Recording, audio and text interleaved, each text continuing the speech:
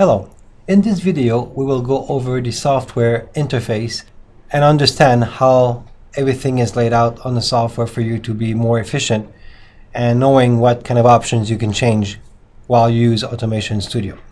So this is the way the software should open the first time that you open the application.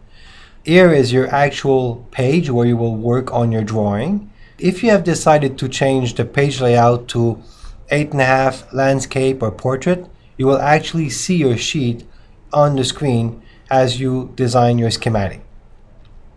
On top here we have a quick access bar which can be configured as you want. If you click here on this arrow, you go to more commands, and from here you can select from any of the tab the different options that you want to add to this quick access bar. Okay. Now if we go into the windows that are open by default, on the left here you see that you have the libraries that are included in your package. The hydraulic, proportional hydraulic, pneumatic, proportional pneumatic, electrical control. We have the JIC and the IEC standard for the North American and European standard. The logic gates, PLC for Allen Bradley, Siemens and IEC standard. An I/O interface box which enables you to trigger 24-volt DC hardware equipment directly with Automation Studio. The electrotechnical, again IEC and NEMA standard for creating AC and DC circuits. The one-line diagram, again with both standard, and the HMI and control panel. Also at the bottom, if you click on hydraulic, you can see the components that are inserted in the library just to make it more easy and quick for the user.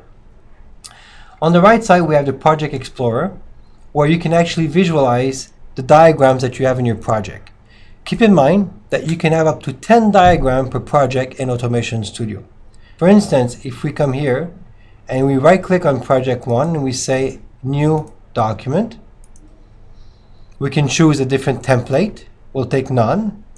And as you can see now, we have 2 diagrams in our project, which if you want, you can go into the View tab, View, and then we have here vertical tile for the documents.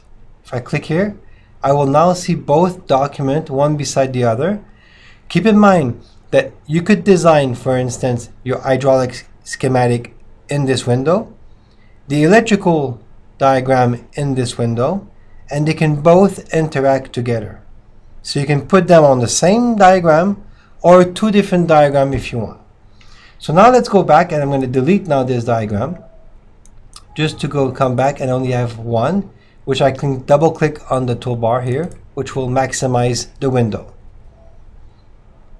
We also have a message window here that you can see at the bottom. Message Explorer. This will record all the events that you do in the software. Let's clear the events. And it will also help you if you have a schematic that behaves a way that it should not.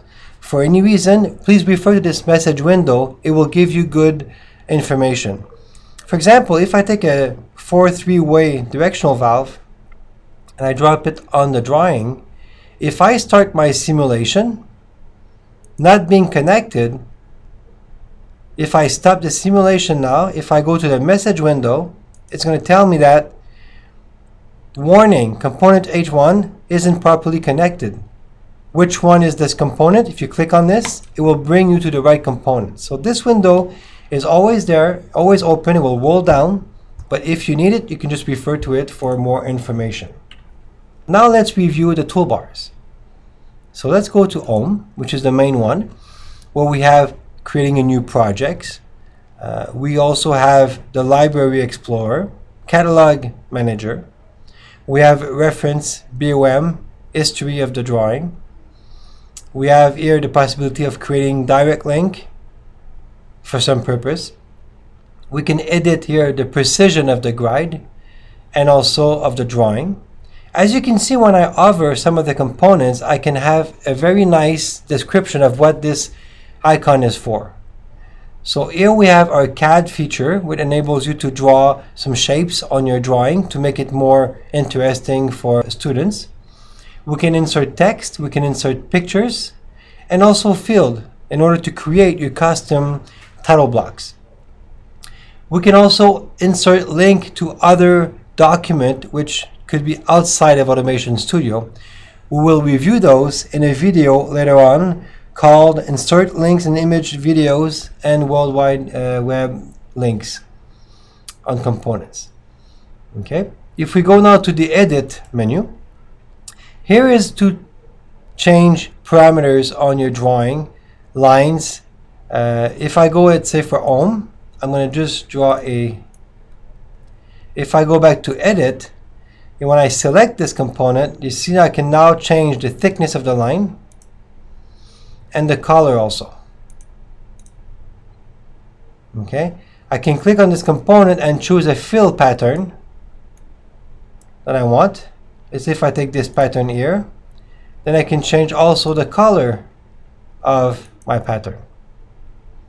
Okay, so all these changes will make directly here. You can also rotate the component, and this applies to also symbols that you will find in the library. We have an alignment tool. If I, let's say, duplicate components, keep in mind that Automation Studio is a Windows-based application. Therefore, all the shortcuts, you see if I right-click on this component, copy, then I just right-click again and do paste. Or I can simply click on Control button, and while I drag it, I will automatically make a copy of the component. So let's erase that one. You can select all these elements, and then when you go to Align, you can choose to align them all to the top. And then if you go to Distribute, you can say let's put the same space between them. Now they're perfectly aligned. Okay, so this is what this tool is for. We also have layers. So here you can manage up to 8 layers into a diagram. So for instance, you can put like a title block, a bill of material on a different layer from which the students will design on. This way they cannot modify it or change it. It will always be there. And once you print your diagram, it will look very professional. In the View tab, it's basically some of the features that we have to view port names, view grid, view contact points, rulers, component tooltip. We will review that in a later video as well, because in the tooltip you will actually see links that you make to outside documents. Here we have the zoom, which offers multiple options. For instance, if I have different component like that on my drawing, I can zoom all components. I can go back and zoom my entire page, or I can just zoom a section which I decide to zoom on like that. Also, like I said before, it's a Windows-based application, so you can hold the Control key down of your keyboard, and when you roll the mouse, the wheel on your mouse, you will zoom in and zoom out, and you see it will zoom in where I point my cursor on my drawing. Okay? And here is actually to display the windows. If you have more than one diagram in your project, like we did before, you can do vertical tile, horizontal tile. Simulation tab. We have the simulation normal speed. We have the step-by-step, which click of the mouse will make this simulation increase, or slow motion, which can also be configured into the options. We have the simulation option, which enable you to actually turn on temperature simulation or pressure loss into lines. You can trigger those directly from here. The plotter, it enable you to trace some lines of the simulation as it goes over time. Pressure, flow, peaks of pressure, everything will be there. Again, we have a video specifically for the plotter. Here we have dynamic measuring instrument, which enables you to insert measuring tool on your drawing while you simulate to visualize pressure flow or differential pressure. Let me just erase these components now. And here we have the troubleshooting and also measuring instrument that while you do a schematic, they will be turned on automatically for you to analyze your drawing. We will review those also in a future video called Failure and Troubleshooting.